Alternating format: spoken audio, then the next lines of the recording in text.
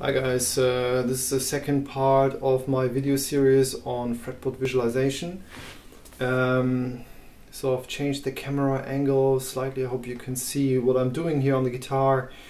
So we have already covered that here on the low E string on fret 3 we have a G, here we have an A, C, and then on fret 12 you have your note of the string, the E. So this is also one of the orientation points you can remember. So just remember first of all 3 points, G, A and C. So let's move on to the next string, and my method is devised in such a way that the last note I play on one string is the first note on the next string. So if you have your C over here, then here on fret on the A string, fret 3, we have our C. So here we start with C, D and E. So 3, 5 and 7 this time. So C, D and E, and of course here you have your A. Next string, so here I ended with the note E, and I start with the E on the next string. D string, 2nd fret, here's your E, then we move up to G, and then to A. Right, so we have fret 2, 5 and 7. So E, G and A. And of course here's your D. And you have a wide range of the fretboard covered. It's really simple, because what you can now do is when we just look at the E, A and D string, we could for example say, okay, what note is that? Because it's not part of our reference points. But since we have remembered that this is a G, then we just know exactly that this is a G sharp or an A flat, right? And we know on fret 2, the D string, we have an E, and if you want to know what that note is, you know exactly, okay, between E and F you have your natural half step, then this must be an F. Okay, let's move on to the next string. I ended on the D string, fret 7, with the note A, and we have the A on the G string, fret 2.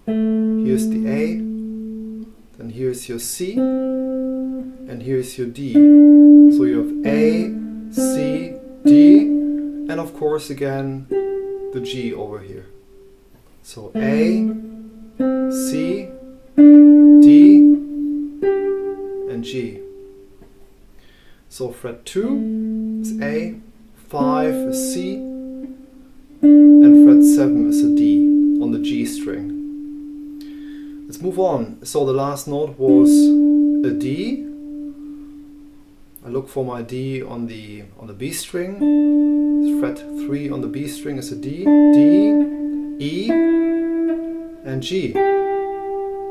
So fret 3, 5, and 8, D, E, and G.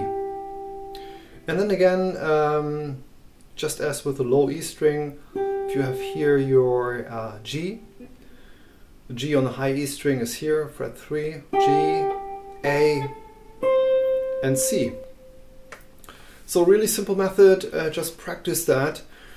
And then this will help you to also identify all the points on the fretboard, all the notes that you have not learned.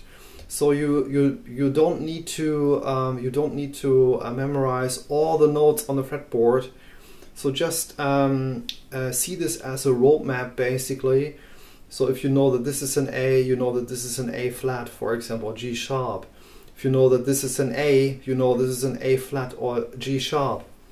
Or if you want to know what that note is here, if you know that this is the note of the string, the D, then you know that this is a C, for example. Just move down a whole step. So all you need to know is that one fret is a half step, and then you have a natural half step between the note B and C and between E and F. And that's it basically. Really simple. So just for example, write down the chromatic notes, so C, C sharp, D, D sharp, E, and so forth. Note them down and see where you can find the notes on a fretboard, and memorize this visualization technique I've showed you. So I go through it once more, one more time. G, A, and C, C, D, and E, E, G, and A, C, and D, D, E, and G, and G, A, and C. And here you have E, B, G, D, A, and E. So guys, let me know what you think in the comments. I will make more interesting videos soon. Take care guys, and talk to you soon.